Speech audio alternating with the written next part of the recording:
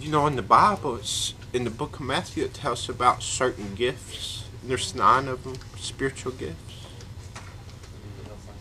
Uh, it's the anointing of the Holy Spirit, the baptism of it. I went to a Christian. My mother taught me about the Bible when I was very young, you know, like most people do these days. And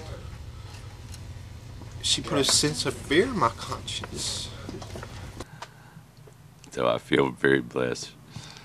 I feel so. I hate to keep using the word blessed, but I guess there's not another word that means that, and that's what I'm truly saying is that I'm truly blessed with my friendship